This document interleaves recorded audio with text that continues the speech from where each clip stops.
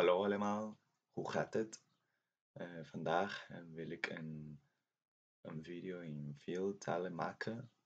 Eh, Natuurlijk, het is, het is een beetje moeilijk voor mij, omdat eh, bijvoorbeeld mijn Nederlands is niet zo goed. Maar ik heb altijd gezegd, maar ik wil echt graag mijn Nederlands in de toekomst verbeteren.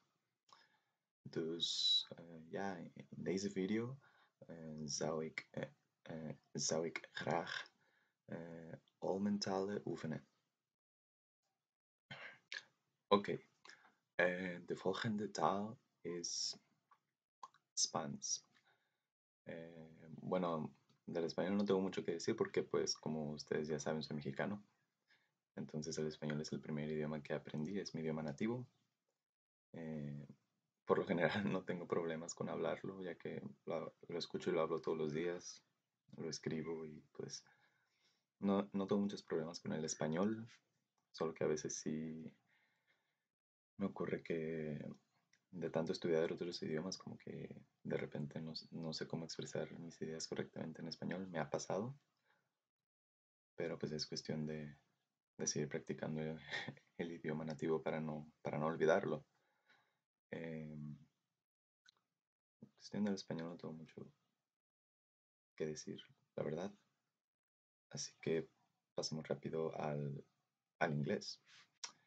So as I was telling you, uh, it's really difficult for me to switch from one language to another because my brain is really focused on one language, and then I try to introduce like yeah to quickly move on to another one, and that kind of confuses me.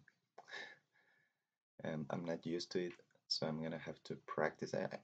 I think this is the main goal of making this video, in order to practice this switching. Yeah. So as you can see, well, I have not much to say about English because, as some of you know, I've already spoken to many times in English. I think that's the language you've heard from me the most. Because in this channel I have mostly spoken in English, but I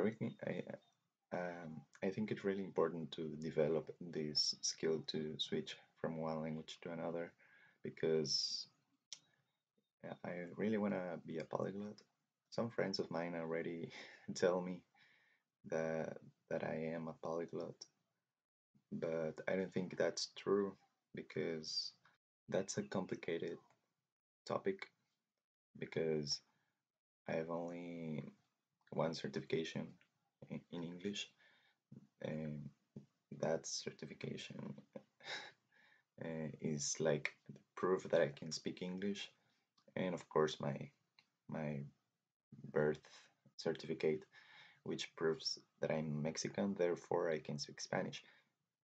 So I can say and I can prove that I'm a bilingual person, but for example in Portuguese and Italian I have no certification. I have nothing to prove you that I can speak the languages. The only thing I can do is like speak the languages, which I'm gonna do right now. But yeah, it's I wouldn't consider myself a polyglot yet, but that's a goal I really wanna reach. So wish me luck.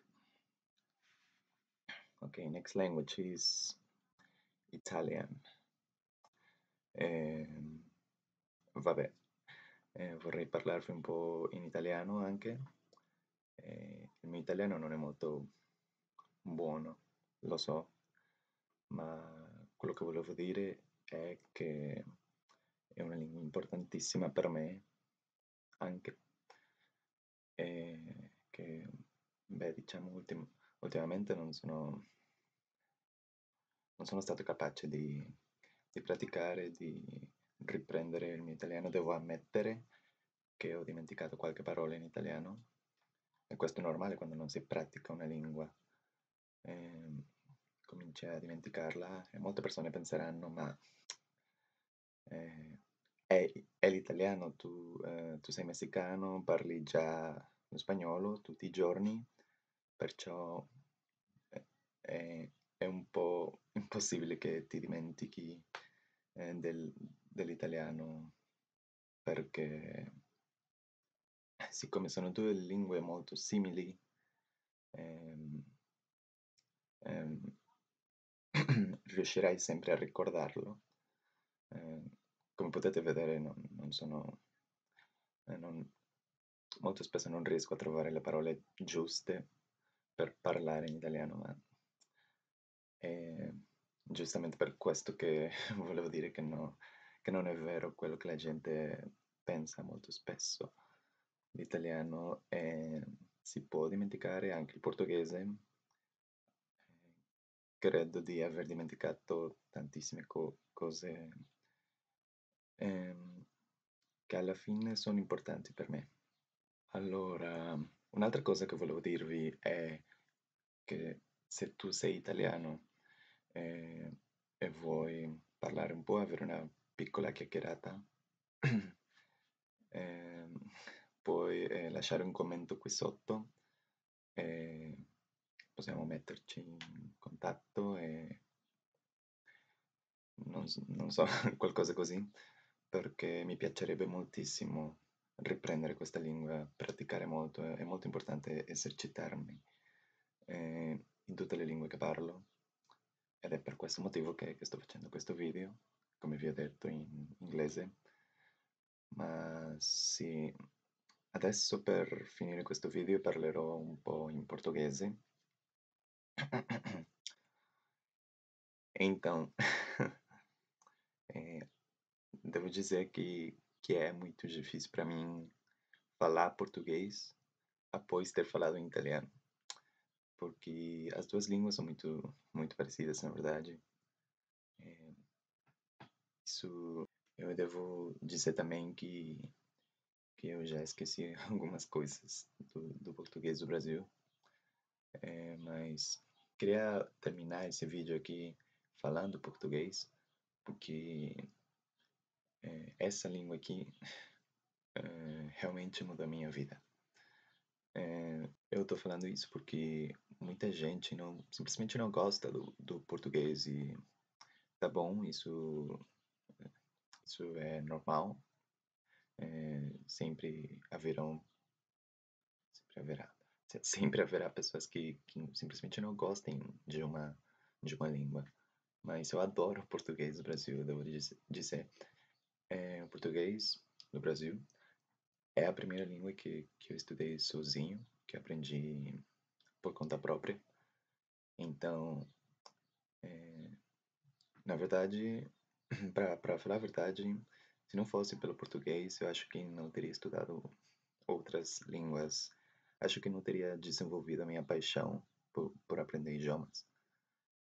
Foi graças ao processo de aprendizado do português que eu consegui me apaixonar realmente pelo processo de aprender uma nova língua. E é isso que importa para mim.